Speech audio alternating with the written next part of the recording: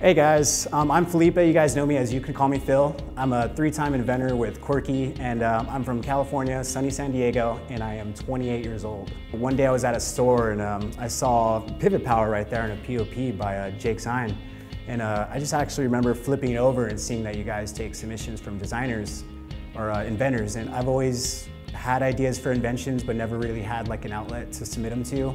I would have to credit Quirky actually for giving me the start to find where to throw my ideas out into the world. One day I woke up when I submitted my 7th idea, which was for Loft, the hanging plate idea, to wake up to a call from Andrew telling me that it was under consideration. After that, it kind of just got me really excited, and every day I would make it a goal to submit ideas to you guys. The most recent would be Sandables. I was always very hands-on, working on projects, designing things, making things, always in the workshop. It came to me that there's obviously a need for a custom-built sanding tool, and I guess that's where Sandables was born.